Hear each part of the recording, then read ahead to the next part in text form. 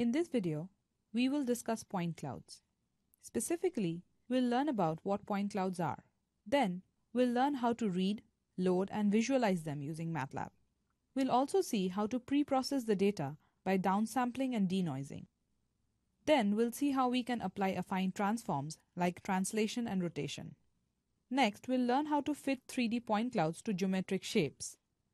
And finally, we'll see how to extract region of interest from an image using point clouds. A point cloud is a large collection of points that usually define a coordinate system like the x, y, z coordinates to represent the external surface of an object like this teapot.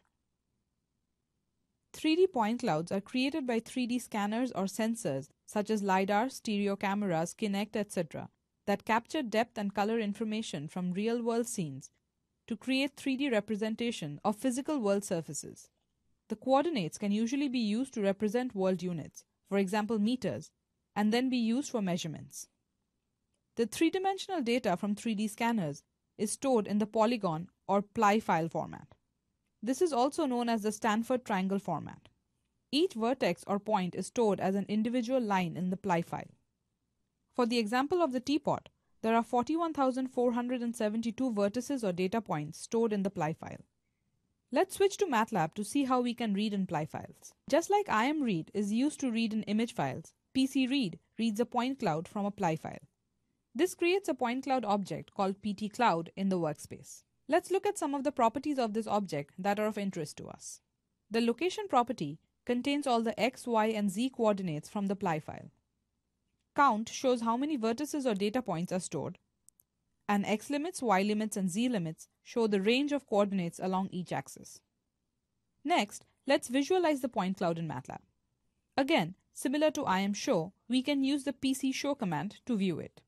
The default orientation for visualizing point clouds is set to the z-axis upward. If this is not the case, we might prefer to set a different axis as upward using the vertical axis and vertical axis direction properties. For example, if we wanted to set the positive y-axis as being downward, we would use this syntax right here. There is one more way of viewing point cloud objects. This is similar to using the vision.deployable video player system object and its step method to view video frames. To view point cloud objects, we can use PCPlayer and its view method. We first create the player by using the function PCPlayer, which needs the x, y, and z limits of the point cloud object. We can then visualize the point cloud by using the view method. Let's take a look at the script viewPointCloud. This script first loads the mat file containing the point cloud object. We could have also used the PCRead command to read in the point cloud directly from the ply file. Both options are valid. The script then uses the PCShow and PCPlayer to visualize it while using TikTok to see how long each method takes. Let's run the script. As we can see, PCPlayer is about 100 times faster than PCShow. To understand why that is, let's first check how much data is actually stored in the ptCloud. This is about 0.5 gigabytes of data, which is a lot. PCShow uses all of these data points to show the object, and hence takes about 500 milliseconds to show the figure. PCPlayer, on the other hand, is meant to visualize streaming 3D point cloud data. So to improve performance, PCPlayer automatically downsamples the rendered point cloud during interaction with the figure. The downsampling occurs only for rendering the point cloud and does not affect the saved points. Moreover, PCPlayer also uses fixed axis size, which speeds things up. So it looks like we need to do some data pre-processing before working with point clouds. Let's go back to the presentation and do a quick recap before moving on to data pre-processing. So far, we have seen how we can bring point clouds into MATLAB. We can either bring in a previously saved mat file or use PCRead to read in a ply file. Once we are done processing the data, we can choose to save it as a mat file or use PCWrite to create another ply format file. We also saw the different ways of viewing point clouds by using PCShow and PCPlayer. Next, we'll talk about the different kinds of data pre-processing we can do with point clouds. A very important one is to learn how to downsample point clouds. As we just saw, the data contained in a point cloud is usually measured in gigabytes. When there are not enough resources to perform computations with the current point cloud, it is very useful to downsample it. This can be performed with the PC downsample function. There are three methods to use when downsampling. Random. This preserves only a random percentage of points from the original point cloud. Box grid or grid average. This breaks the whole data into several uniform-sized 3D box grids and merges all points within a box to a single point at the center. By doing this, it preserves the shape of the point cloud better than the random downsample method. Non-uniform box grid or non-uniform grid sample.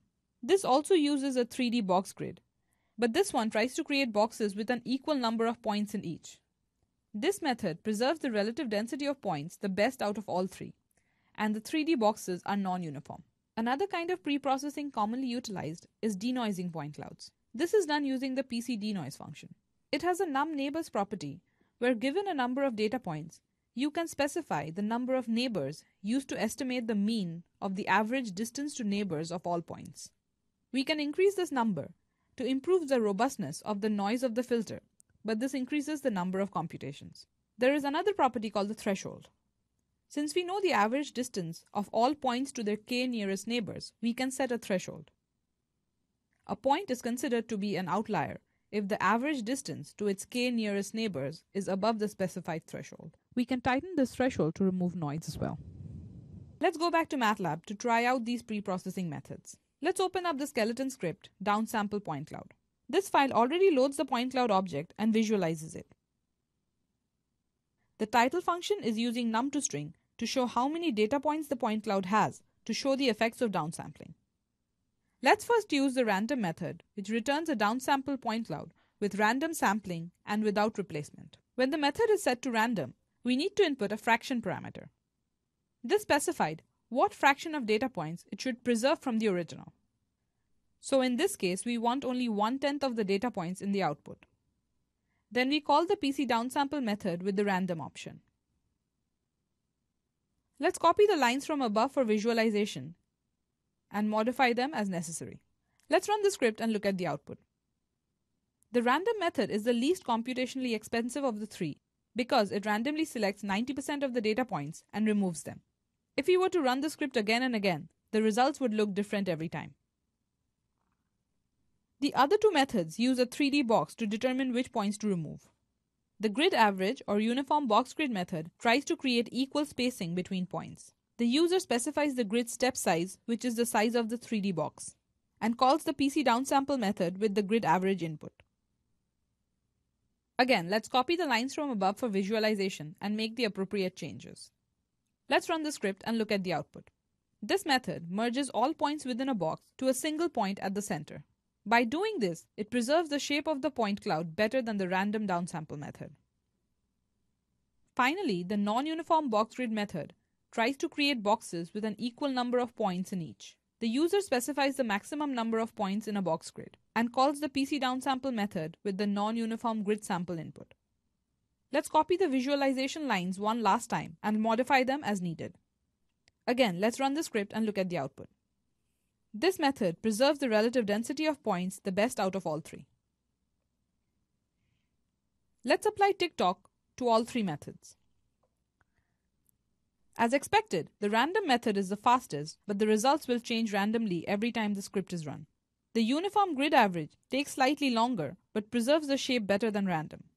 The non-uniform method takes longest, but preserves the relative density of points the best. All three of them, however, are very good at downsampling the data. Next, let's look at denoising and open up the script denoise point cloud. This script loads the original clean teapot and a noisy version of it. Note a bigger marker size is being used with PC show for easier visualization of the noisy data points. Let's run the script to visualize the noisy point cloud. To denoise this point cloud, we can use the PC denoise function.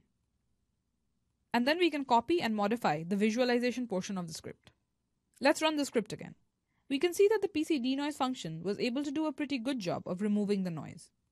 However, this result could be improved by customizing one of the properties of PC denoise called num_neighbors. This value is used to estimate the mean of the average distance to neighbors of all points.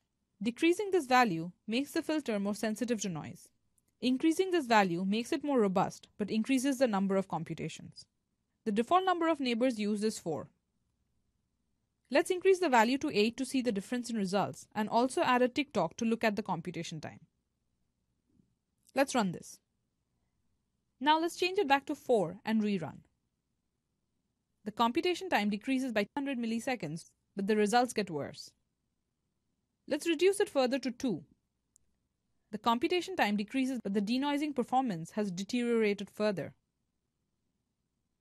At this point, 8 seems to give us the best result of the 3. However, the computation time is not ideal.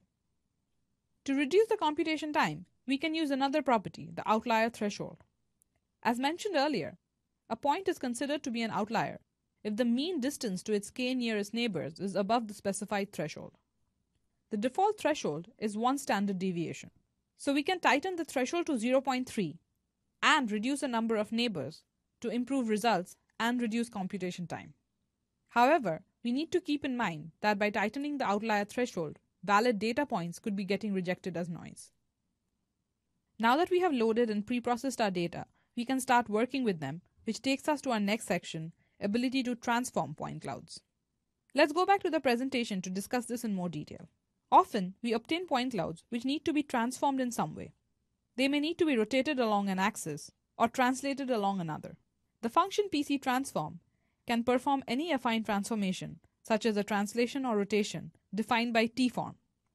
The transform T-form is specified by an affine 3D object, where A is a valid 4x4 affine transformation matrix. Here are a few potential forms for a 4x4 affine transformation matrix. The fourth column is always the same in all cases. To translate along one of the axes, we need to change these values in the last row. To scale, we need to change these values along the diagonal. To add a shear or skew, we choose one of these options. And to rotate a point cloud by an angle of A along an axis, we choose one of these options. Let's go back to MATLAB and try out some of these transforms. Let's open the skeleton script transform point cloud. This loads a mat file containing several point cloud objects, extracts the first one, and displays it. The axes represent the number of meters in real life. Let's say we would like to translate the point cloud by 3 meters along the z-axis. To do this, we first need to create a 4x4 affine transformation matrix. Since we would like to translate the point cloud by 3 meters along the z-axis, the last row needs to be 0, 0, 3 in this case. PC transform needs an affine 3D object as input to specify the transform. Now we can use PC transform. Let's copy the lines from above and modify them to visualize the translation. Let's run the script. Note that the z-limits have shifted by 3. For easier visualization, we can set the z-limits to 1 to 10 for both the original and translated point clouds. Let's run the script again. Next, we can try to rotate the point cloud along the x-axis. We first need to specify the angle of rotation. Then we create the 4x4 affine transformation matrix for rotation along x-axis. Since the rest of the steps are the same as above, we can copy the rest of the code from the section above and simply change the name of the output variable. Let's run this script to view the results. So we can see that just by modifying the 4x4 affine transformation matrix, we can transform the point cloud as desired. Another fundamental concept with point clouds is point cloud registration. It is the process of aligning various 3D point cloud data views into a complete model by finding out what transformation to do to them to align them.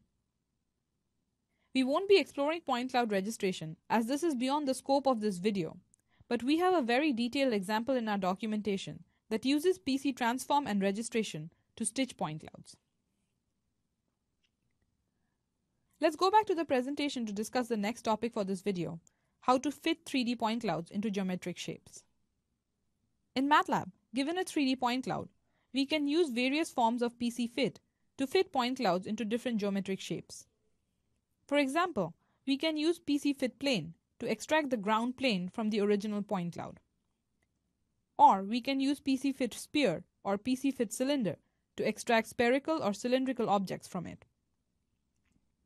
This functionality is really useful if we want to extract specific items from the scene and want to filter out the rest. For example, detecting objects like targets, localization markers, etc. Alternately, we may want to just keep one background plane and remove all other items from the scene. For example, finding a large ground plane for an autonomous aircraft to land. All three functions have a pretty similar syntax, so let's concentrate on PCFitPlane in this video. Please refer to the documentation for the other two functions. One of the inputs PCFitPlane takes is the original point cloud. We'll discuss the other inputs in a few minutes. It gives three outputs. The first one is the geometric model of the shape we are trying to fit to. In this case, it's a plane. It also provides the inlier indices, which are the indices in the original point cloud corresponding to the ground plane we are interested in. Additionally, it also provides all the outlier indices, basically all other indices in the original point cloud outside our area of interest. These inlier and outlier indices prove very handy in removing unnecessary objects from images. 3D point clouds usually have a color property which contains the original image they were created from. Using the outlier indices, we can create a binary mask where all the outliers show up as 1 or true. We can then apply the mask on the original image to get an image which only contains the area of interest, the desk in this case. Let's go try this out in MATLAB. Open the skeleton script, fitPointCloud. This script loads and displays the point cloud we have seen in the last couple of slides. Recall that the PCFitPlane function takes more inputs along with the original point cloud. One of them is the maximum distance allowed from an inlier point to the plane. This distance should be specified in units that are consistent with the units we are using for the point cloud, meters in this case. Let's arbitrarily set the value to 10 centimeters or 0.1 meters. Next, we need to set up a reference vector which should be perpendicular to the ground plane we are trying to fit. We are trying to fit the desk, which is the XY plane. So the reference vector is the Z-axis in our case. Finally, we have to specify the maximum angular distance allowed between the normal vector of the fitted plane and the reference vector. We would like these vectors to be as closely aligned as possible. So let's set it to something small like 5 degrees. Now that we have set up all the input parameters, let's extract the ground plane using PCFitPlane. This gives three outputs: the geometric model, the inlier indices, and the outlier indices, and takes four inputs: the original point cloud object, the maximum distance from inlier point to the plane, the reference vector, and the maximum angular distance. The select function returns a point cloud object containing only the points in inlier index. And we can view the extracted plane using PCShow. We can do the same thing to view the remaining point cloud, but this time use the outlier index. Let's run what we have so far. We can see that the extracted ground plane has half of the cylindrical object and the telephone, which is not good. This is because we set the maximum distance from inlier point to plane to 10 cm arbitrarily. Let's set it to something smaller, like 5 cm, and run it again. The results do improve, but it could be improved further. Let's set it to 2 cm and run it again. This looks much better. Next, let's extract the image from the point cloud. As mentioned earlier, the point cloud object has a color property which contains the RGB values of the original image. Let's extract it and assign it to the variable I. We can view it using IMShow. Let's run this section.